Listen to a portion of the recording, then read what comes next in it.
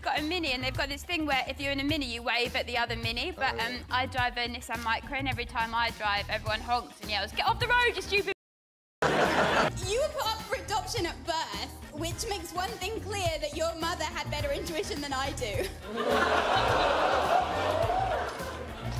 You're the only person that I've ever met, though, that looks adopted.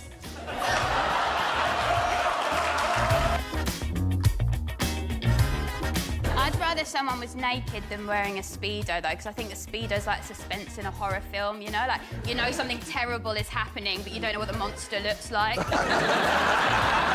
Like, me and my husband, we play games, like, just really trying to annoy each other. And the other day, he held me down on my bed and played my morning alarm ringtone in my ears for 7 minutes.